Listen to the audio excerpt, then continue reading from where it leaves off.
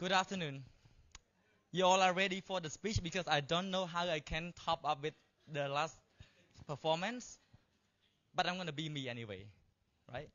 So, today's topic is live intentionally. When asked a question, what is the biggest mistake that all of us make? The Buddhas replied, the biggest mistakes that all of us make as a person is that we think we have time. Time is free, but it's priceless. You cannot own time, but you can use it. You cannot keep time, but you can use it. Right? Time is priceless.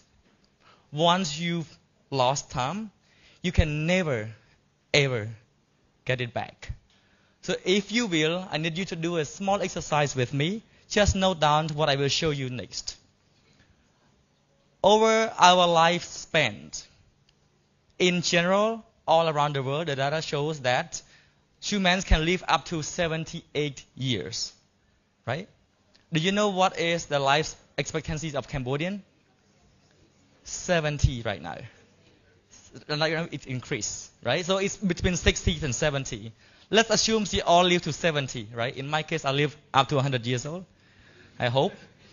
But this is Cambodian lifespans, but this is how we use it.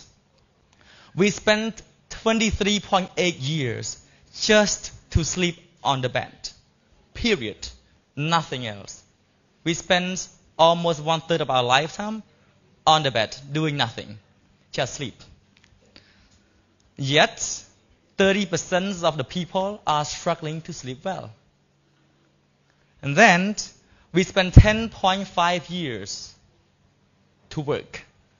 And yet, 30% of the people on this planet, 50% of the people on this planet want to quit their job. And this is important for all of you because in a few years, in next years or so, you will all have to go and find a job that I hope you like or love. Because you spend 10.5 years of your lifetime to work, right? And then we spend 9 years on this favorite thing so-called social medias and TV and all of that. This is one of the most impactful things that we all encounter as a human being in this generation especially, because these are the things that embodied our values, what we believe, what we think. Today, you might think that having a beautiful partner is an ideal way of life as a man because you are exposed to TV and social medias and you see your friends having a beautiful partners and all of that. Or some of you may think that driving a BMW to school looks really cool because you see somebody else driving a Rolls Royce or driving a Mercedes to school. So these are the things that impact us so much. And we spent 9 years on it. And then we spent 6 years doing core, right? Cleaning, washing, many other things. If some of you may be lucky enough to be born in a very, very rich family, you might not need to do all of that. You might not need to clean up your own bed and all of that. But in general, we all spend 6 years just doing these chores at home, right? Sometimes your mom tells you to clean up the stuff and all of that. So if you add up for your whole lifetime, assuming that you will live up to 78 years, you spend 6 years doing this. And then you spend 4 years eating and drinking, and hopefully with your boyfriend and your girlfriends and your loved ones. Because otherwise you will spend 4 years eating with somebody that you don't like. And sometimes, right, we are struggling when it's lunchtime, your friend asks, what do you want to eat today? And you say, that is the hardest questions I need to answer. At least it happens to me, right? So I would go by the flow and eating anything. And we spend 16 years in most of our cases in education, 12 years at school, at high schools and all of that, and 4 years at the college. So we spend also 2.5 years after graduation grooming, which is you need to volunteers and do internships and do things that, you get underpaid because you need to be ready for professional career and, for a good paid job. And we spend 2.5 years doing some shopping. Sometimes to the mall and sometimes to the grocery stores.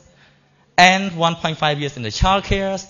And 1.3 years commuting, right? Driving to schools, driving to work, driving to some places. That all add up to 1.3 years. Some of us might take longer because we live in Phnom Penh. The traffic is very, not so pleasant. And sometimes we spend a very long time unnecessarily on the road.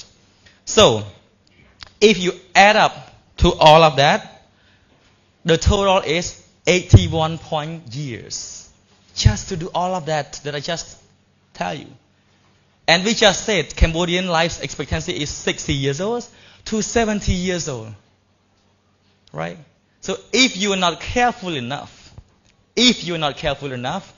you will die before living. You will die before living. Because who knows what will happen tomorrow? Can anyone promise me that he or she knows what will happen exactly tomorrow? No. We all don't know too, even our life. We don't even know that. So this is very important to understand that we all spend time to do all of this. I'm not saying 28 years on the bed is not good and you should not sleep anymore. I'm not saying that. I'm just saying sleep intentionally. I'm not saying eat and drink 4 years in our lifetime is bad. But if you eat with your boyfriend and girlfriends, isn't it better than eating with strangers? Right?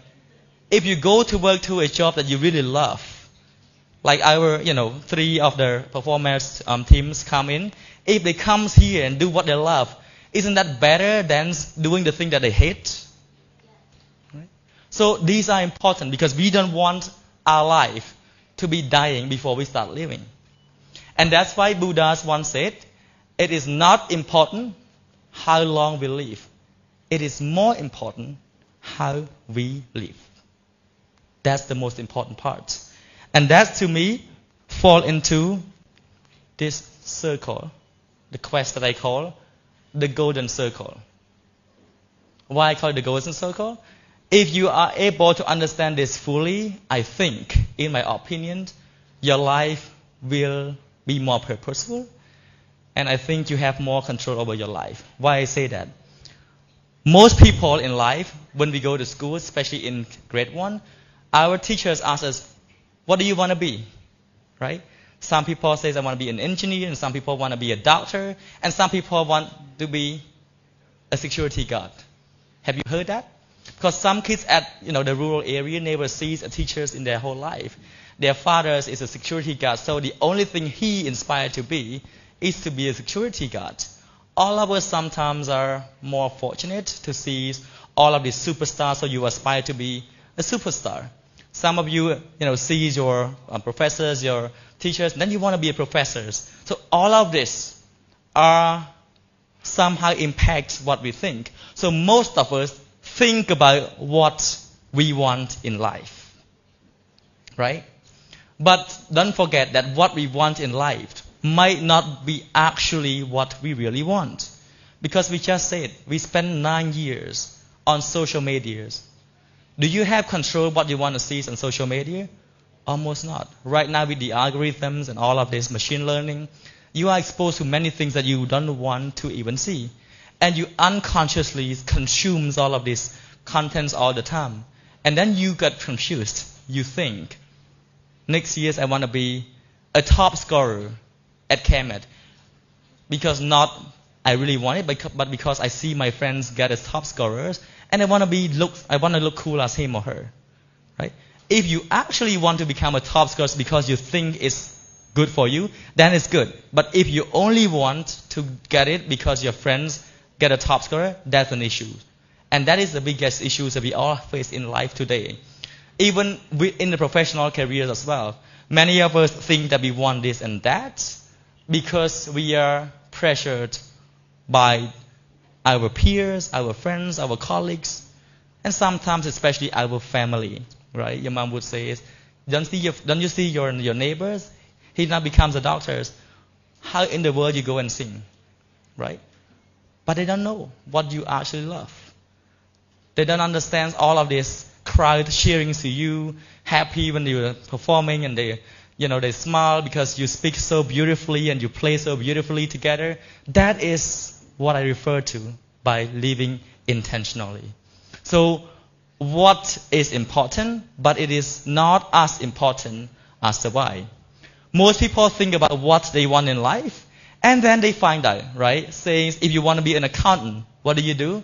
You come to CamEd because it is one of the very best schools in Cambodia, right? So you will find ways to get there. If you want to be a singer, then you will find the opportunities to come up on stage and sing. The more you sing, the better you get, right? The first gentleman says to say sorry on the anxiety stage performance. I still do myself too, right? But the more we do, the more natural we become. So you will find how. So it is not that hard. Somebody knows know how to get to where you want. I can assure you, if you want to be a very good professor, you can ask Pat. If you want to be a good leader or someone's very significant, you can ask Dr. Vidya. So you can ask for this guidance. But why do you want that? Is the most important questions that you need to answer for yourself. I don't have to know it. Your mom don't have to know it. Your father don't have to even understand about it. You must understand why you want what you want, why you do what you do, why you act the way you act. Because it is a factor that determines the quality of your life. Which I said, we only have 78 years lifespan. Cambodian is shorter on average. And we don't have control over the future. Right? Because life is extremely short and unpredictable and fragile. Have you known someone or a friend who passed away by accident or disease at the age of 20? Right? Some of us know somebody who died at 20 years old. And you think you will live up to 78. So you take things for granted. You think, I don't want to do this because I think I have 20 more years to live or 50 more years to live. But don't you forget that maybe somebody who is your age just passed. I'm not scaring all of us because, let's face it, don't scare living your life. Whatever you want to do, do it.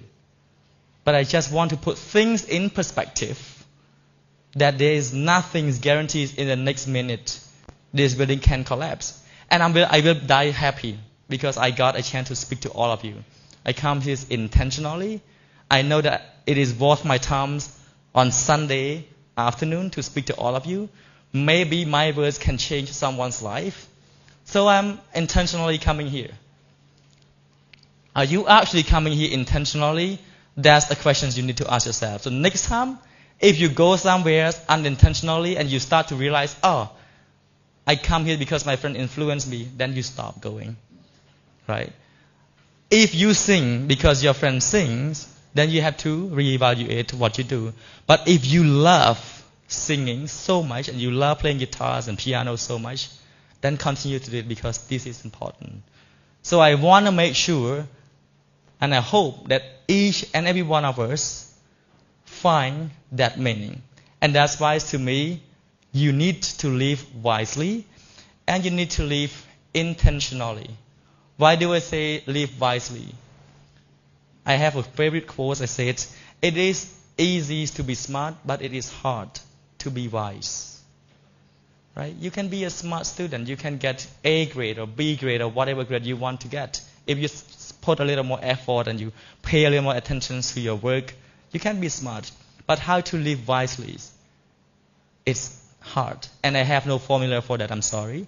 You need to learn as much as you can in so many ways. Coming to seminars, coming to this type of things, and even, put things in perspective. Like I was sitting down and looking at all of these beautiful people's performing, and I asked myself, oh my goodness, when I was at their age, did I have that braveness and courage to do what they're just doing? Because we were shy when we were younger. And when we see somebody is doing all of this dancing move and all of that, we kind of giggle and, you look stupid or all of that. But then we aspire to be them.